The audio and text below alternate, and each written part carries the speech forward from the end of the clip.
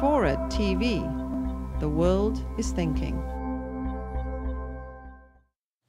Main Street, USA, where once everybody up and down the street and so on knew everybody else, has given way to the mall. And we in Hollywood have lost that sense of community that once characterized the way in which we saw ourselves and defined the values that we considered American. At one time, not too long ago, for many of us to remember, Hollywood, USA was a company town where everybody worked for the same dozen or so studios. Everybody knew everybody. Everybody knew all about them, and they respected their privacy.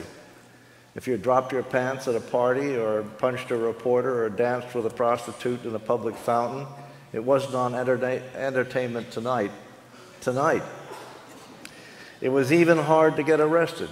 Every studio had a publicity department that paid the LA cops to stay away from movie people. The police didn't arrest movie people, they drove them home. A few movie studios run by colorful, dictatorial, and sometimes extremely unpleasant men dominated the town. We all went down to their film factories every day.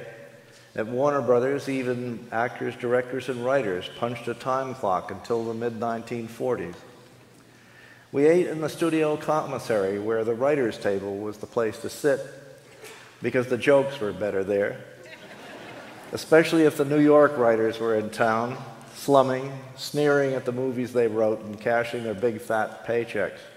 You'd find yourself sitting next to Dorothy Parker or F. Scott Fitzgerald.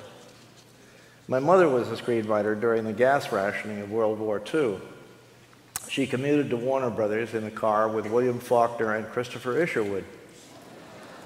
She said the talk was absolutely brilliant, but if somebody said something that Bill Faulkner didn't like, he got out of the car no matter how fast it was going.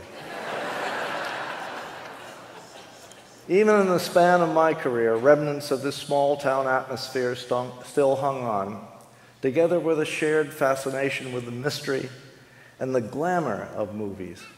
We were starstruck.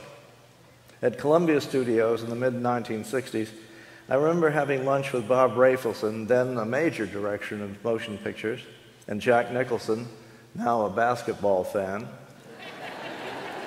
and a producer who will go nameless, now brain dead of too many dawnings of the age of Aquarius. At a table only 10 feet away, Marlon Brando was having lunch by himself, and we hadn't met him yet.